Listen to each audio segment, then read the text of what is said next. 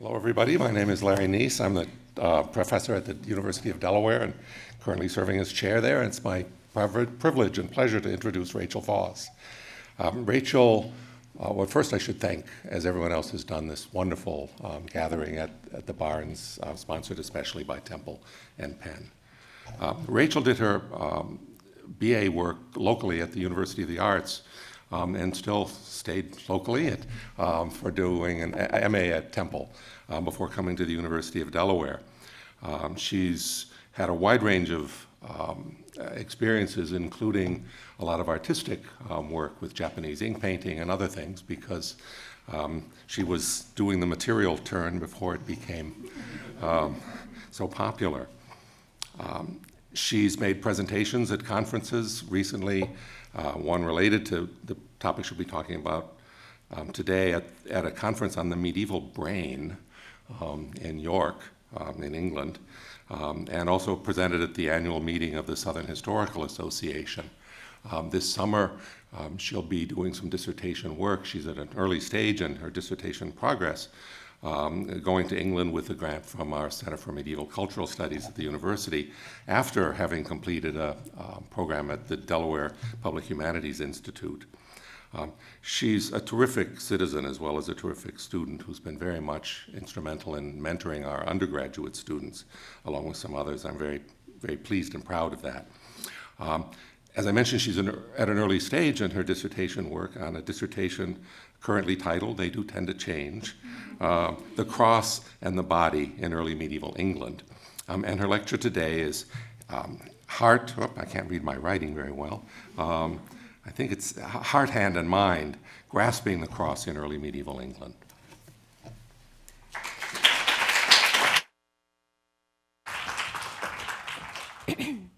Thank you, Dr. Neese, for that wonderful introduction, and thanks to the Barnes and to their wonderful staff for all their support and for hosting us today.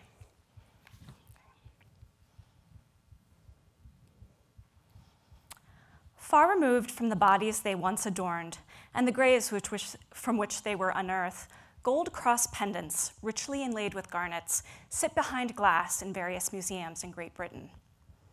Like many museum objects, crosses from 7th century England are disembodied from the people who wore them and from their context of their life as things. Consider, for example, a discovery in 2012 in the village of Trumpington, just outside of Cambridge. No older than 16, a young woman was laid to rest on an ornamental wooden bed, a small gold pectoral cross sewn into her tunic lying upon her chest. To her mourners, perhaps she appeared as if only sleeping, the familiar sight of her piety at her heart. But once isolated on the covers of catalogs or trapped behind glass, ornaments such as the Trumpington cross become disassociated from the human form they once adorned. Bereft of the contextual images from the excavation, both publications and museums tend to privilege the frontal visual aspects of the cross as a kind of objet d'art. In the academic sphere, these gleaming artifacts have inspired mainly stylistic analyses, and historical evaluations have been generally restricted to indications of cultural change, evidence of the process of conversion in a pagan society, a public display of Christian belief for the owner, or an apotropaic device of protection. However, the effective aspects of the bodily engagement between ornament and wearer have not been explored. The application of phenomenology and the cognitive sciences presents an exciting range of possibilities for understanding the relationship between the body and material culture. As established in the work of phenomenologists and anthropologists, the body includes the brain. Furthermore, the body is situated in an environment with which it interacts and is affected by environmental conditioners. Investigating the cognitive impulses that prompt the creation of material culture and govern the acquisition of knowledge through the body counteracts the conception of the mind as a disembodied generator of abstract ideas, separate from and unaffected by the world of its experience. The case study of the wearable cross serves to elucidate the cultural and psychological conditions that precipitated its creation and provides a clearer picture of the people of 7th century England and the glittering crosses they carried with them in life and beyond. So some historic background. Although not appearing before the 7th century, the wearable cross belongs to the tradition of social communication through ornamentation in use by groups in Britain since the 5th century. By the turn of the 6th century, many of the disparate communities of post-Roman Britain had coalesced into large elite families, and they utilized ornamentation to differentiate themselves from rival groups. Funerary practices incorporated lavish public disposal of wealth into the grave, furnishing the deceased body with jewelry and weapons as expressions of a dynastic and heroic past that legitimized current rule. Jewelry passed down from one relative to another acted to embed this imagined past within the family and to strengthen ties between relations. Wearing such items would prompt not only memories of the deceased, but would allow a family member to directly embody his or her ancestor, to collapse the temporal divide between the venerable deceased and living kindred. By the arrival of Pope Gregory's mission to convert the people we commonly refer to now as Anglo-Saxons, the most affluent families had adopted royal titles and established kingdoms that would solidify into the recognizable powerhouses of the 7th century. As these kingdoms began to incorporate the Christian religion, Christian symbols were integrated into items of adornment. The cross represents one of the most enduring Christian signs and images to enter Anglo-Saxon society. The crux usualis, the act of signing the body with the form of the cross, disseminated into public and personal practice from the earliest installation of the liturgy. Although blessing with the sign of the cross was initially the exclusive provenance of the clergy, distinctions between gender and station became irrelevant in usage among the laity.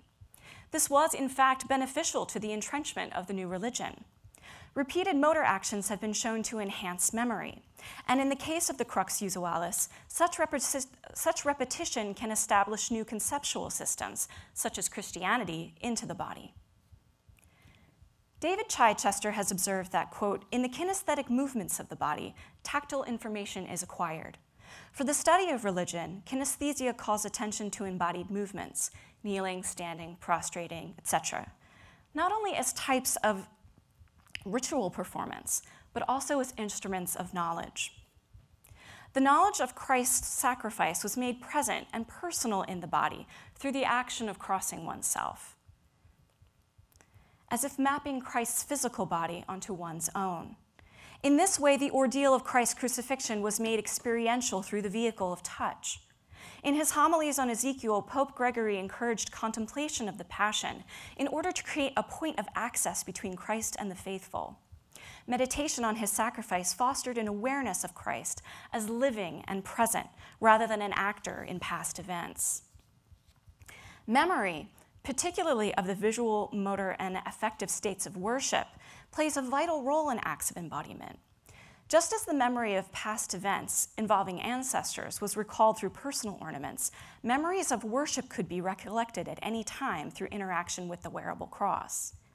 Viewing movement, whether live or pictorial, activates motor cortices as if we ourselves were performing the same action.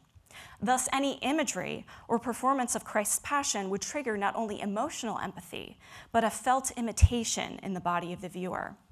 The memory of these events is thus shaped by the body and may condition subsequent responses to images of the cross, including wearable versions. But material also matters. 9 of the 12 known Anglo-Saxon pendant and pectoral crosses are fashioned of solid gold and inset with garnets. The particular Anglo-Saxon predilection for gold and reflective surfaces has been illustrated most famously by C.R. Dodwell. Dodwell identified a fascination with variable brightness in Anglo-Saxon art, attire, and literature. Most significantly, the sensitivity of Anglo-Saxon visual perception to refulgence is made evident in their very vernacular language. This is indicated by some of their color words, which primarily express nuances of brightness, most particularly the words brun, felu, and wan, which suggest in turn the degree of brightness of metal in sunshine, of shining material under the same circumstances, and the subdued brightness of something seen on a dull day. Contrasts, such as between the glitter of red garnets against gold, also appears as a recurrent theme in Anglo-Saxon literature. For example, the mirth of the bright drinking hall versus the dangers of the dark, cold world beyond its walls. The source of this affinity may be found in the perception of the environment the Anglo-Saxons inhabited. In his essay, Emotional Climates, Ritual, Seasonality, and Affective Disorders, Simon Harrison describes the environment as an instrument in shaping the symbolisms that give meaning to our affective states. His observations of the medieval bifurcation of darkness and light as related to the turn of the seasons, the turn of the humors to melancholia, and the turn of life to death bring to mind accounts of the English countryside. Depictions of the bleakness of moors, the dangers of fen paths and wolf fells, and the gray, unforgiving expanse of the Atlantic were the speciality of Anglo-Saxon poets and represent some of the only descriptions of their environment. Seasonal affectation may have contributed to the Anglo-Saxon aesthetic as an environmental conditioner, eliciting a preference for objects that represent light or are animated by it. Although the selection of gold was certainly tied to elite circles, additional factors prompted the preference for gold over other precious metals. Most significant in the selection of gold for wearable iterations of the cross was the effective quality of the material. Handling a personal cross ornament could animate the appearance of metal and gems. As the holder deliberately turned the form to observe the play of light, one can imagine the flash or glimmer appearing as something living, especially as the gold warmed to the temperature of the skin. In the context of Anglo-Saxon culturally and environmentally conditioned aesthetics, the material was nearly tantamount to the message. If one wished to touch the divine, no other substance was as suitable or as effective as gold. Beyond significations of identity or wealth, ornamentation served another equally vital function in the lives of Anglo-Saxons, operating as an apotropaic device in answer to a cultural anxiety concerning protection of the body and soul. In 5th century England, amulets were chief among protective items of adornment and were utilized to shield the wearer from evil forces well into the conversion period and beyond. To classify the use of wearable crosses solely as a gradual replacement of pagan amulets would be reductive and inaccurate. Comparison with the amuletic tradition does, however, underscore the importance of embodied contact with implements of protection. With the introduction of Christianity, the crux usualis was prescribed as a shield for the body from the assault of malevolent forces. And the frequency of signing in popular religion is illustrated through 3 compilations of Anglo-Saxon medicine. This perceived need for ceaseless crossing challenges the permanence of the sign and illustrates social solicitude regarding protection against the persistence of evil and spirits. For the early Anglo-Saxon Christians, a possible solution to the transitory nature of the seal may have been found in the enduring tactility of the physical artifact of the cross. By the 7th century, monumental stone and wooden crosses dotted the English countryside, and gemmed crosses stood upon the altar. Both quotations and embodiments of the might of Calvary, what differentiated the wearable cross from larger public exempla was a personal tactile potency.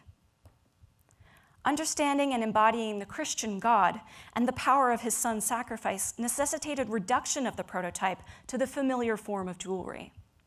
The personal and portable nature of the wearable cross would have granted Anglo-Saxons access to the power of the cross outside of fixed religious sites and enabled worship in the private sphere of individuals at all levels of society.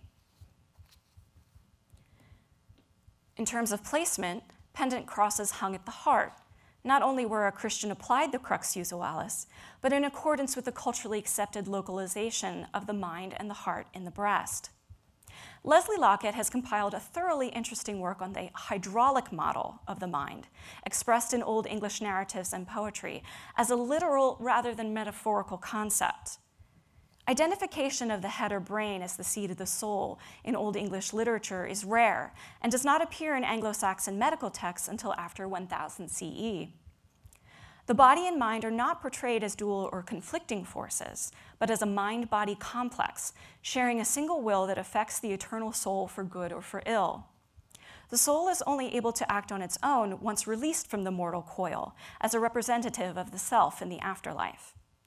As a physical weight upon the breast, the pendant or pectoral cross may have been worn to shield the gateway of the mind from the arrows of evil, like those described in Cynewulf's Juliana poem, composed around the 9th century. In line 397, a devil outlines his strategy for compromising the mind of a victim.